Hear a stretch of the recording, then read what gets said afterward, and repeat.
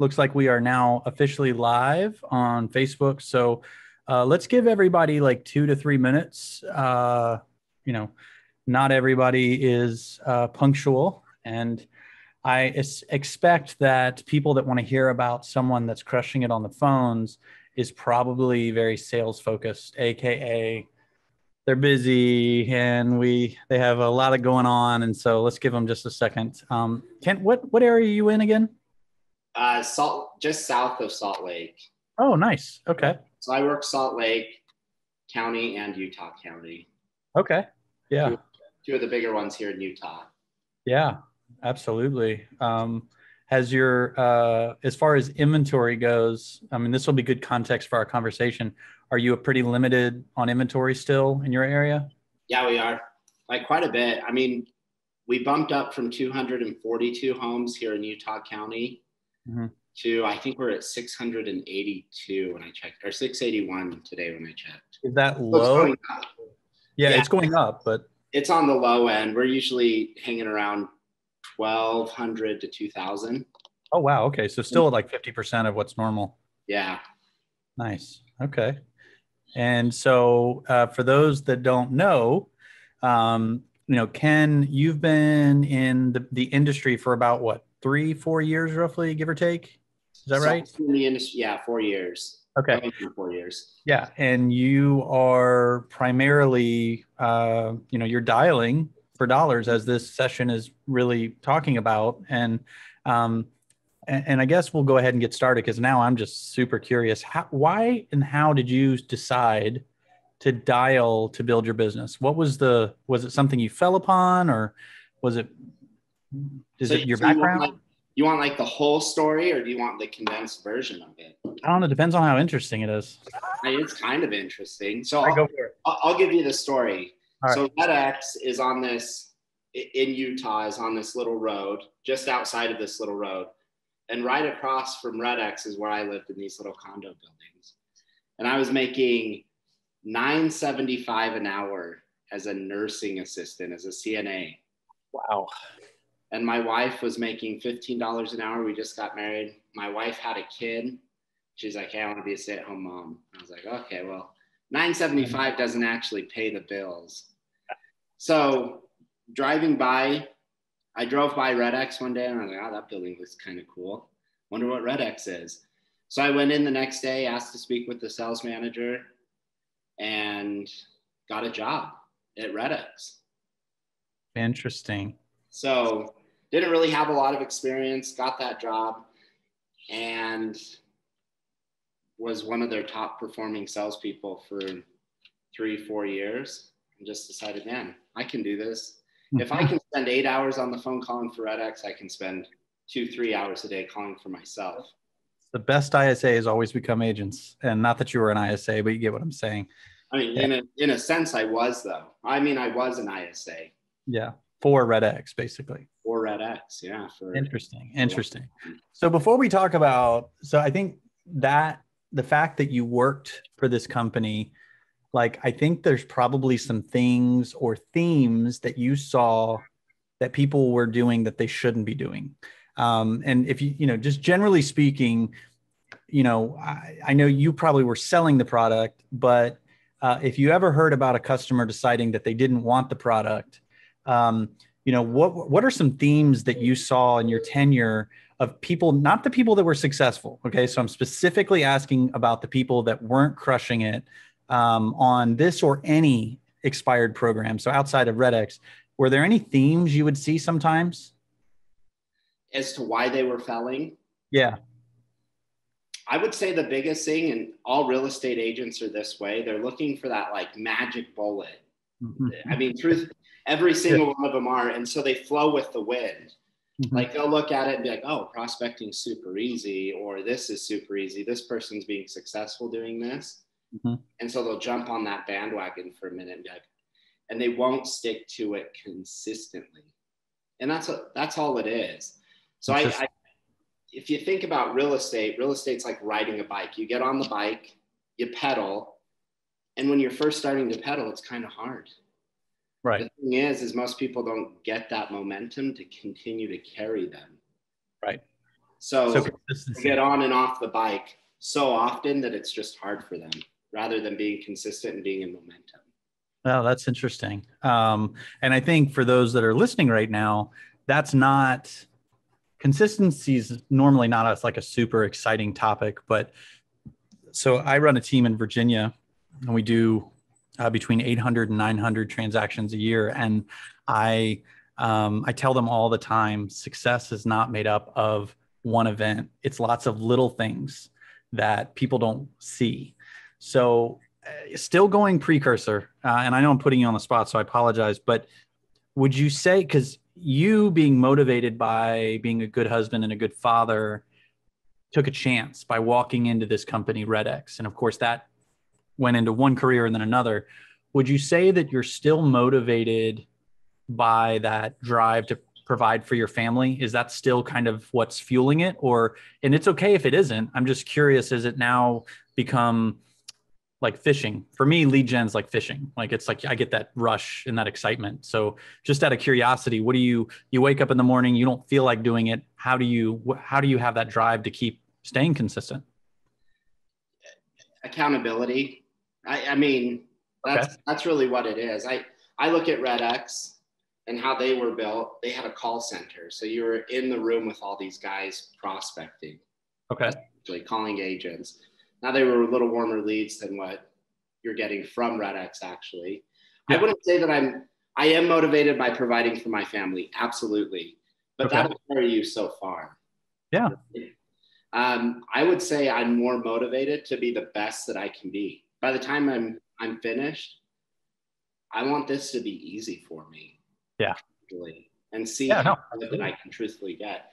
So accountability is a huge part of that. Yeah. And I'm sure you run a team.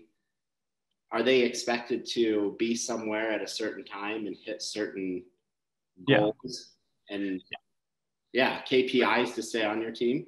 Yeah, absolutely. And so that's why you pump out 800-900 deals a year, because there's that level of accountability. Well, I think I would also say though, who are you holding yourself? Are you holding yourself accountable? Or are you, who are you accountable to? So I have two levels of accountability. I have two accountability partners that I pay a lot of money to if I don't perform. So that drives me big time. Okay, so pause for a second. Yeah. If you're listening and you're not driving, write that down. So he has put money on the line to be accountable to somebody else, so that when motivation comes and goes. You have to figure out a way to gamify and drive yourself. And so the first thing he's doing that I want to point out is that he's invested in being accountable. There's actually a really cool, I don't know the name of it, but I see people post about it all the time, an app where a group of people decide to work out, and they don't have to be together, but it's like, all right, I'm going to join this group. And if you don't post a picture of yourself working out, the app, you have to pay into this group, and then everybody gets your money. And so you're not doing the same thing, but very similar in that regard. Okay. Sorry. I know I'm interrupting, but this is interesting. No, that's honestly, that's what it is. So I have money on the line, and I take it a step further. Whether you have political affiliations you don't agree with, or whatever it may be, a cause that you just don't want to get behind. Yeah. And say, if I don't do what I'm supposed to do, a certain portion of that money goes towards that cause. So that's interesting. Depending on how bitter of a person you are. Yeah. No, absolutely. Yeah, this is interesting. So, okay. So you're accountable, and that's helping you drive. Accountable. Yeah. And then just doing the things that I'm supposed to do every day. One of those things is that role play every day. That's a big part of my morning. Okay. It's so hard to find consistent role play partners. I don't know if you've found that. Yes. Yeah. But they just don't show up. So now it's, if you're late, for each minute you're late, it's $10. If you miss completely, it's $100. Wow. You're unusual. And this is in a good way. I'm not saying it in a bad way. Like this is really, and I see now why RedX is having you speak, because but it goes on both ends. It makes me do it just as much as it makes them do it. Yeah, absolutely. But role playing, you're honing your craft, right? You're objection handling, you're working on your pitch. That's interesting. So you don't just pick up the phone and hope for the best, huh? I don't. That was another thing. If we can go back to the first point that you asked me, or the first question you asked me, what did I see a lot of agents failing with? It's that they found a script, they used it a couple of times, it didn't work, so they went on to the next script and the next one and the next one. They truly never just found a script and internalized it. I watched a guy on YouTube. He makes a couple $100,000 a year, I'm guessing, prospecting. But his script is literally, hi, this is such and such agent. Do you need to sell your home? No. Okay, thank you, bye. Hi. And I was like, man, that is the worst script ever. But he is consistent with it. He's doing it every day. Right. That's good. And and with the dialer, like the dialer that RedX provides, it does make it a lot easier because you can just kind of line them up and go. For sure. You can throw them in and just sit there and triple line dial. Yep. Yeah, that triple line. That's very powerful. All right. So let's give some folks that are listening some actionable stuff. Like, so you and I are at a coffee shop. I'm a new agent and I'm like, all right, I just bought RedX. And I want to do good. I'm going to be consistent. I'm going to do my role play.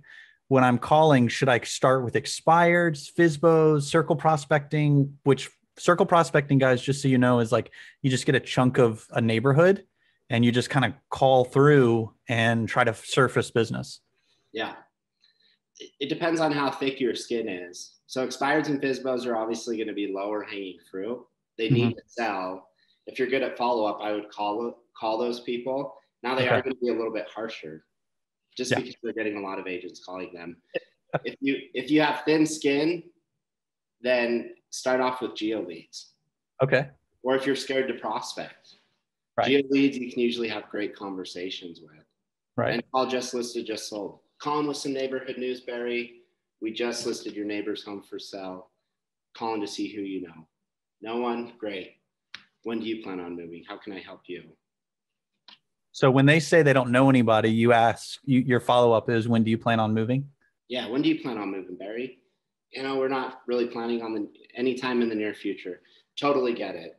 If an acceptable offer came your way, would you move? Would you look at it? Wow. So you go for that second no. That's powerful stuff. So we need to dissect that for a second, because if people are listening casually, they probably didn't pick up on what just happened. So he just gave us what he's doing when he's calling a neighborhood. I've just listed a home. Do you know anybody? No. Are you looking to move? And I'm paraphrasing, okay, but and in this scenario, I said no, and I would argue that a lot of agents would just say, okay, bye at that point. Which is fine. Yeah. Which is totally fine. You're doing it. Right. You can always take it a step further. Right. Well, you're taking it 2 steps. Like you're and then you're saying if an offer, because, and I'm sure you've had people that said yes to that, right? I mean, yeah. Right. And so, all right. So, consistency, I'm trying to melt it down because I know most are doing multiple things. Consistency. And if you have thin skin, you're going to do circle prospecting because you'll have great conversations, and push for those 2 no's. First ask, do you know anybody? Are you willing? And then second is, are you willing to move? All right. So now let's talk about, I tell you, all right, no, I got thick skin. I'm not worried about these strangers. I'm not worried about it. So now you'd say, would I call FSBOs or expireds first, or either or? Both. Both. Yeah, I would. I'd call both of them. Okay. All right. And what would you say is your favorite FSBO? Like, if you were to summarize a conversation for FSBO, what's one of your favorites? I mean, FSBOs for the most part will, I'm not looking for an agent right now. I want to save on the commission. I already have a lot of interest. I already have buyers coming through. So there's a lot of closes that you can go through with them. Pick one. Let's pick a scenario. Yeah.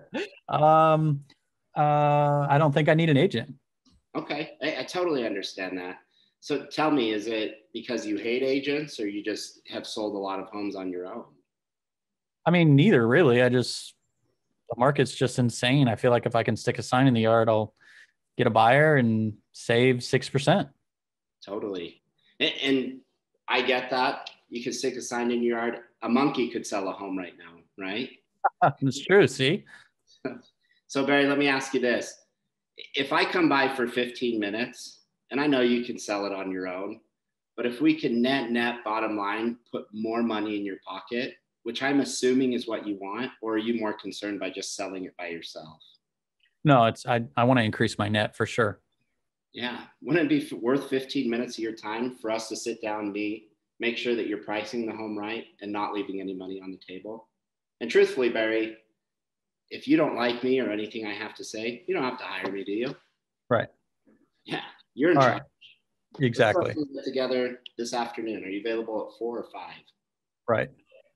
So then let's talk about that for a second. You know, he surfaced what was motivating me, which was money. And you guys also notice he's using the word totally. I get that. And every single time I give an objection, and I'm not sure if you always use that totally, I get that, but you basically, hold on a second. My CRM. Okay. Sorry. He's affirming their objection. And I think a lot of us we're listening to respond, not listening to understand. And so whether he's listening to understand or not, he's making them feel understood by affirming it. I totally get that, you know, and I think I know for my agents, I want them, no matter what the objection is, I want them, you know how agents, it's like bad news kind of. Like, yeah. Oh, it's okay that you want to sell it on. It's bad news, but I'm being nice. But you know what you're doing is you're saying like, I understand that. I'm with you. I feel the same way. You know, and it gives you, in my opinion, more of a voice with people than just trying to get past it and overcome some objection. So let's see. So calling the expireds and FSBOs are the same. Now, when you get to the house, you know that they're like, all right, well, how are you going to get me more money? Now, they're not going to say that. I know that, like, normally not going to. I mean, that's probably a good thing if they do, but they'll come up on the phone if they're going to ask you that. Oh, really? Mm-hmm. Okay. Nine times out of 10, it does. Okay, well, how are you going to make me more money? Right. What do you say? That's a great question. I have a 20-point proactive marketing plan that's going to net you more money in your pocket. And I'll send that out to you before I come out this afternoon. Fair enough? Oh, so you're sending it before. I send over a pre-listing packet before I go over.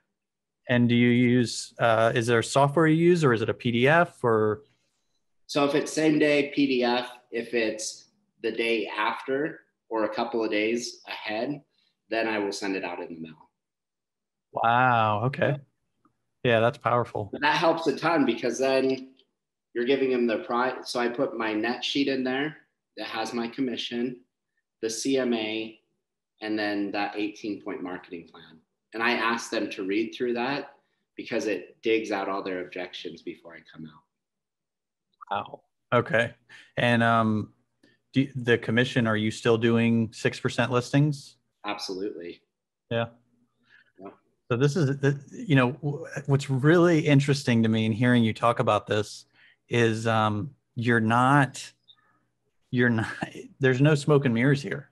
You're just really you're about your craft, you're doing your job, and you're talking to people. What would be a good number per day? Do you go by hours, or do you go by number of calls or number of conversations to decide? Contacts. So to hit my goals, I know that, so for each contact that you make of additional business you want to add with RedX, let's say, is the amount of people you need to speak with every day. So if I want to do 100 deals, I need to speak to 100 new people every single day through RedX, through prospecting efforts. And so a contact is not you tried to reach them, but it's actually like the person answered and said, yes, I want to talk, or no, I don't. That's a contact? Yeah. Yep. Okay. All right. So I call those responses. Just so I was trying to translate. So out of 100 contacts made, oh, that's your daily goal if you want to do 100 transactions. Yeah, so mine's 35 every day. Oh, okay, got it. And then that's for lead generation, and then I do my lead follow-up as well, which with a triple line dialer takes me 2 hours, 2.5 hours. It's just quick. Wow, that's really interesting. So 35 contacts. And are you using RedX as your CRM, or are you using something else as your CRM? So I use RedX as my initial CRM, and then once they turn into a hot lead, I put them into follow-up boss is what I use. Gotcha. Yeah, we use that as well. Are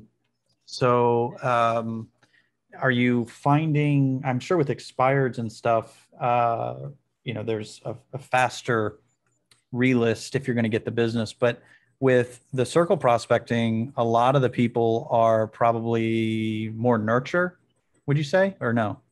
Kind of. I work with so all of us have a lot of buyers right now, including yourself, I'm assuming. Yeah. Well, I mean, I don't sell real estate, but yeah, I know what you mean. But with hardly any inventory. Right. So that's my biggest. I've double-sided 12 transactions this year by just calling or door knocking and saying, hey, Barry, I know this call's out of the blue. I actually have a buyer. I showed a house in your area. They weren't able to get it. We got outbid. For the right price, would you consider selling? Oh, that's so good. So good. Don't do it unless you have a buyer. But if they say, yeah, we would consider selling, yeah. When can me and my buyer come out to meet you? Yeah. And if it doesn't work for your buyer, you already know they're looking to sell. So call them and have that conversation. This house didn't work for my buyer, but I still think you have a lot of potential to make what you were asking for plus more. Right. Right. Oh, that's powerful. I wonder, those in the audience, I'm sure. So think about, okay, are you going to do this? Are you going to call strangers and try to talk to them about real estate? And if you are, what's that first thing that's like, ugh, what are you scared of? Right. And I want you to type it in there, and maybe we'll have Kent just speak to it. This is your chance. I mean, so many times we get all these gurus and stuff like that, and that's fine if somebody's a guru. But what's cool about this is you're talking to a colleague that is doing something that you would like to do, and so you have the ability to just ask right now, and I think you should take advantage of that. And so very specifically, what's a reason, or what are you afraid of?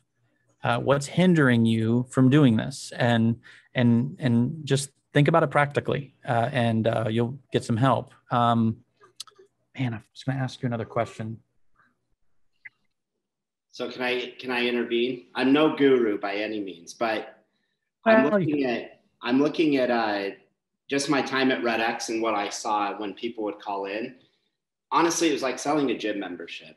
I would talk to the person and be like, there's no way in hell that you are ever going to use this software. I know it, you know it, right, but you're going to sign up for the gym anyways, just so you can feel better about yourself and know that you're going to do it. So I think it's just like the gym. You just have to go and do it. And the reason why people don't go to the gym is because they're uncomfortable, don't know what to say, don't know how to use the machine. In this case, the software, whatever it may be. Yeah. We're getting a lot of questions. So I'm going to take them in the order that I think would go. So let's talk about first. Mark said he just dreads when he thinks about actually making the call. There's a sense of, and that's not a word, but just dread. We're sitting in a coffee shop, me, you, and Mark, and he says that. What are you going to say to him? You just have to increase your mindset. Hit the start button. I go through these little funks where I'm like, okay, I love prospecting. Mark, it's just normal. Like, I love prospecting. I'm comfortable doing it, but I go through some days where I'm just like, I can't do this. And I get fear of the phone. Yeah. Yeah. So what I did, and this is an option, is I hired someone from the Philippines, paid him $2 an hour, And his job was to sit there, log into my account. He screen shared with me, and all his job was to do was to hit the dial button after every conversation that I had until I got off. So again, there's two ways to motivate a donkey. You either feed him or you beat him. So I really like that. It's funny. So I teach for another vendor a lot, and one of their customers visited my office last week, and he's really struggling. And so I dusted off the dialer, and I was like, you know what? Let me see if I can do this. And even still, there's that moment of a little bit of angst because you don't know what's coming. And 20 minutes of a dialing on the triple line dialer, I get somebody who's been in our database for over a year and looking to sell and buy. You would have thought I paid the guy because it was just that. It was a good call. But a mindset thing, Mark, that we use is we actually believe we're saving people from bad agents. So we're motivated by like this really good desire. And what it has surfaced is when you're calling for this good desire, there's a moment where you think about yourself and how you're nervous and you're unhappy doing this. And what you have to recognize is that moment of thinking about yourself is self-centeredness. You're not thinking about them, you're thinking about you. And we all know there's some really bad, scrupulous agents out there. And so if you can get in that place where you recognize, I'm going to serve these people well, you can be coming from a great place and still crush it in this business. Would you agree, Kent? I 100% agree with that. Whatever you need to tell yourself to motivate you. Right. Like every person has a different motivation. It could be money. Money will carry you so far, truthfully. Yeah. It could be getting as far as you want to go. It could be serving people. At the end of the day, though, we're salespeople. Yeah. Like our business is talking to strangers.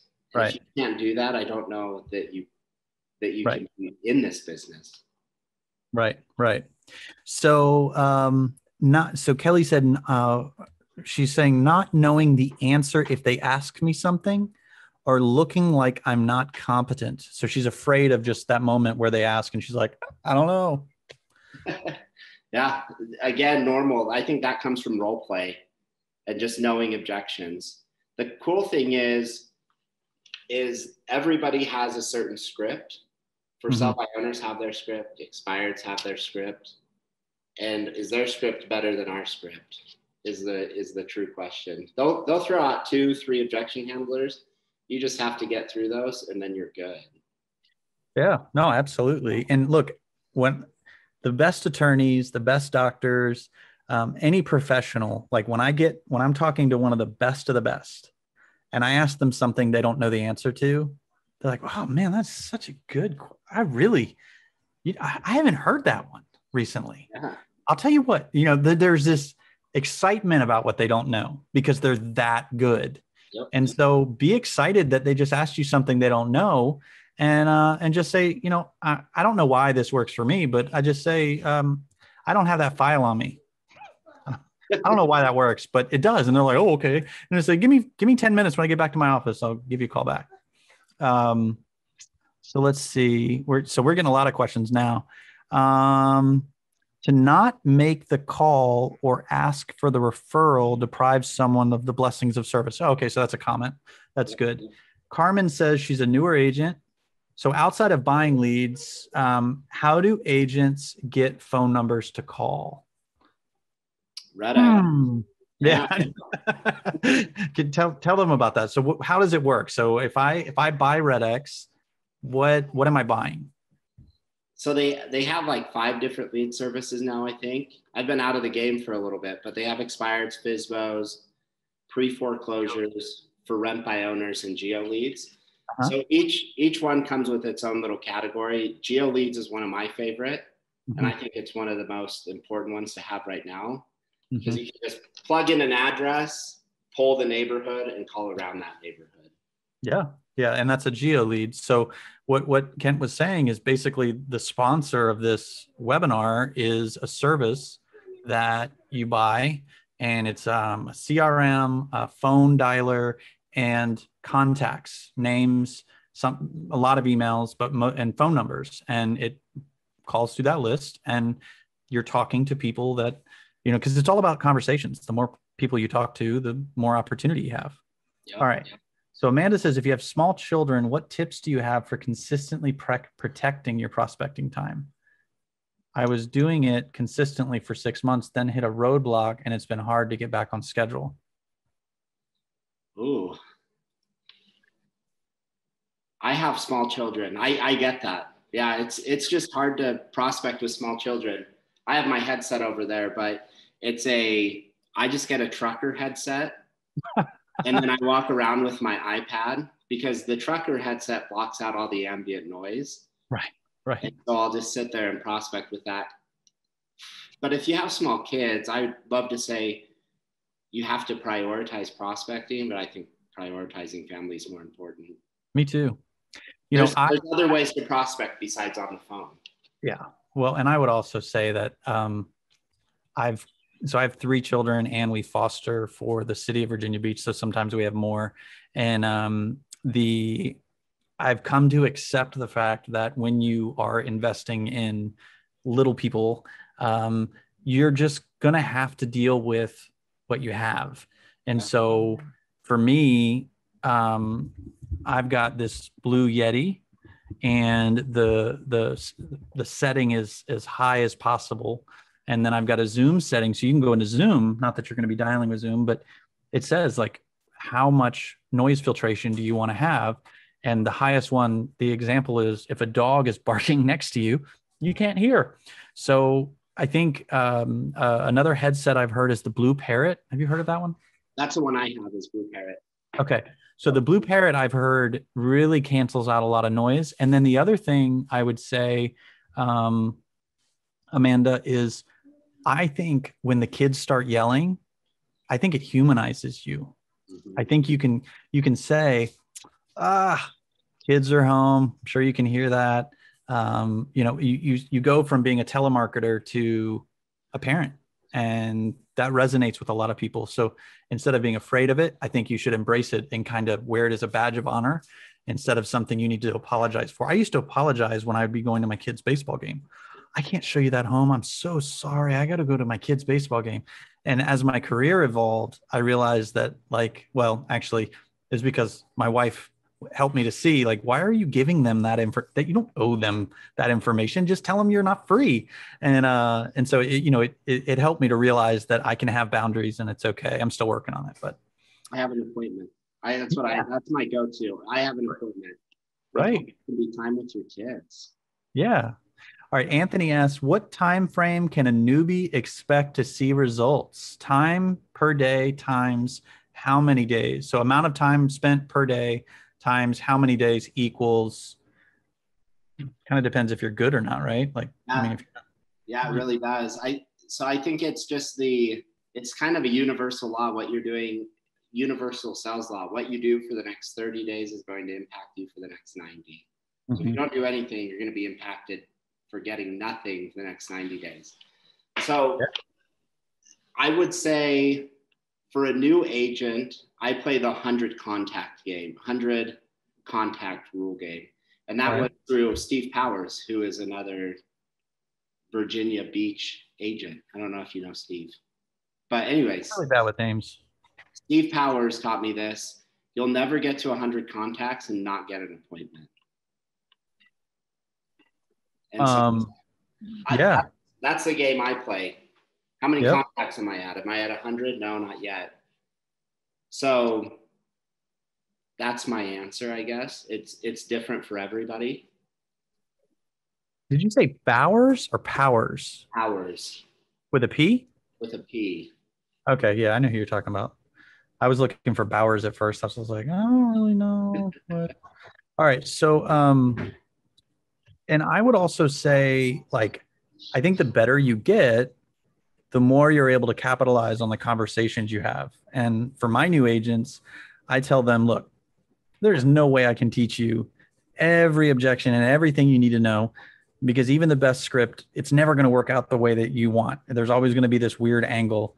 And so my agents, we use questions, like a more of a question-based sales approach. And we allow the questions to kind of direct where we're going to go. But for us, when my agents say, well, how do I handle this? I say, look, just collect all the failures, write down the reason the person said, I don't need your help, and then start collecting responses to them. And so in that sense, it's on the job training. And, I think we just have to stop being so concerned with what we perceive to be rejection. And so for me, it got to the point where if they were talking to me and there was any real estate related need coming down the pipe in the next 6 to 12 months, I was going to be their agent 8 out of 10 times. Okay. But then I've got other agents that they've got to have 100 good conversations to get 1 or 2, because they're just not good at transitioning. And it's just like any skill. Kent, the first time you started dialing, were you amazing at it, or did it take a little bit of time?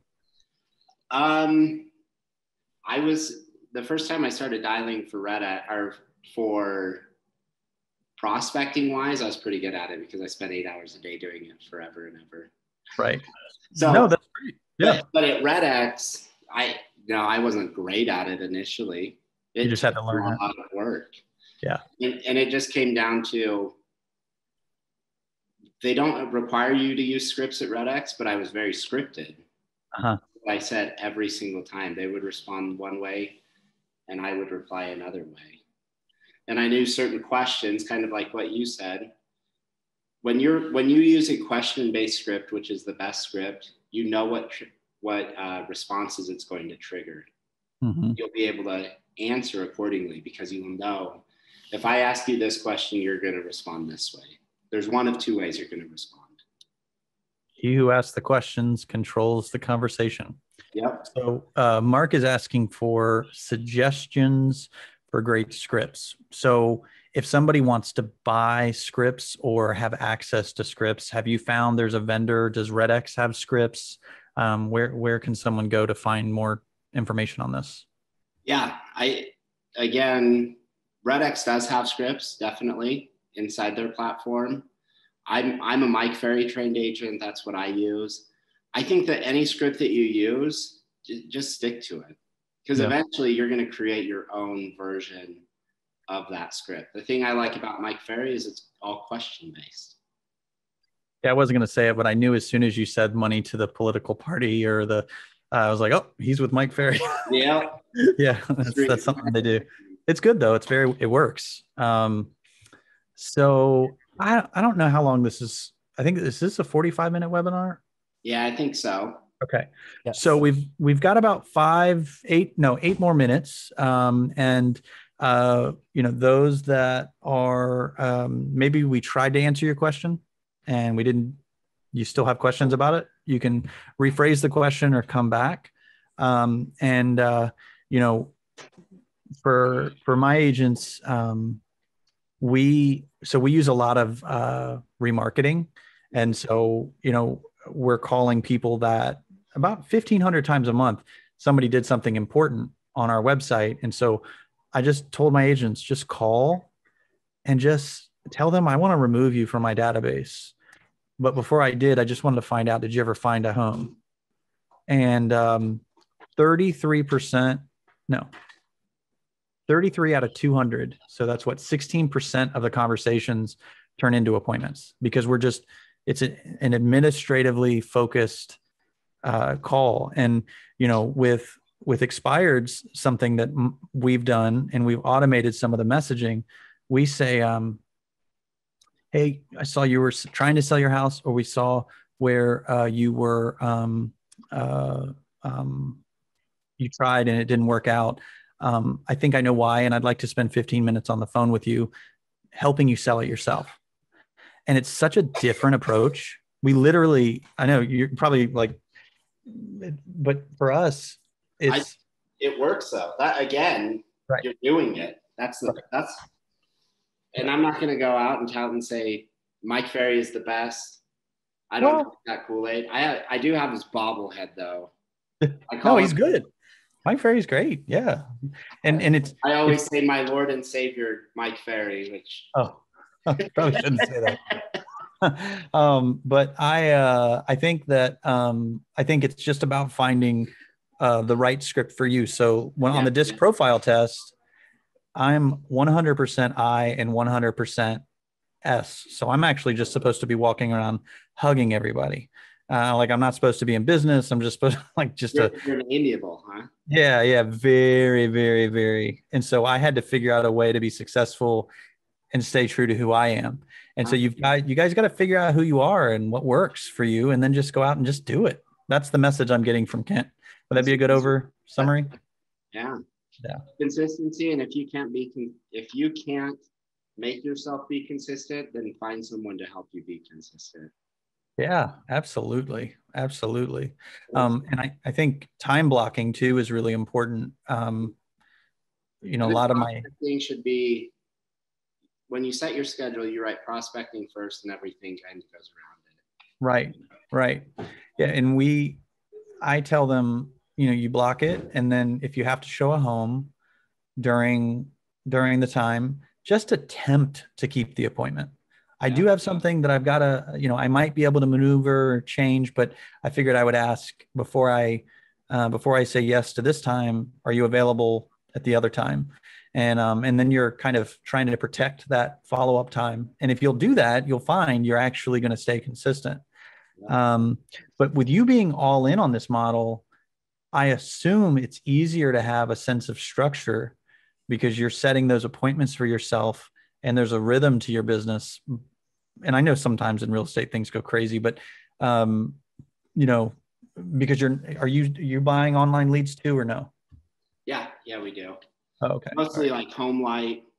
I mean, I don't spend a lot of money. It's more referral. Got it. Yeah, that's good. Best time. What's your favorite time to call? So my favorite time to call is between 5 and 7 at night. Okay. But the best time to call is in the morning. Why is that? Because again, like you said, we're in real estate. Afternoons are so unpredictable for real estate agents. Yeah. And mornings are typically very predictable. Yeah. Eat the frog. Do the thing that you hate the most first, and then the rest of the day is cake. Well, even beyond that, just do the thing that it's like exercise. I haven't gone and worked out yet today. I missed out on the gym. Am I going to do it? I don't know. Yeah. So, but it's usually the first thing I do in the morning, if you can't tell. Yeah, no, absolutely. All right, guys. Well, any other questions before we wrap this up? Man, this has been really rubber meets the road, very practical. And I think a lot of people got a lot out of this. And so I can see why RedX asked you to share today, because, this is what people need to hear. They need to hear, get out there and go do it. There is a special for RedX. They're going to waive the setup fee. And which is $150 to set up your account. They're going to do that for free. We got one more. Okay, one more question, and then we'll wrap it up. Matt asked you about role-playing groups. So role-play groups, again, it depends on what scripts you're following. I wouldn't jump into a role-play group that they use a different script, because then it's just kind of unproductive. So if you're using Tristan's scripts, for example, or LabCoatAgents scripts, I think that's a really good place to find your role play partner. How many people are in LabCoatAgents? 130,000. Yeah. I bet you can find someone in there that has the same mindset and scripts as you. Join together and make those calls. Yeah. So maybe just post 139. Sorry, Jake. Maybe just post in LCA and say, hey, I'm going to work on calling expireds. Is anybody looking at doing that or what have you? I'd love to partner with somebody. And you can even do the calls through Facebook Messenger. You don't have to, you don't have to invent the wheel here. It's just about having a conversation with somebody else. And Amanda thanks us for the information. So Man, Kent, I appreciate you sharing with the LCA community. I know that those that were able to attend and those that are going to listen to later on really appreciate it. I learned a lot, man. So keep it up. Thanks, Barry. Thanks for having me. Yeah, man. Absolutely. All right. You have a great rest of your night. You too. Thanks, Barry. All right. Thanks. Yeah. Bye.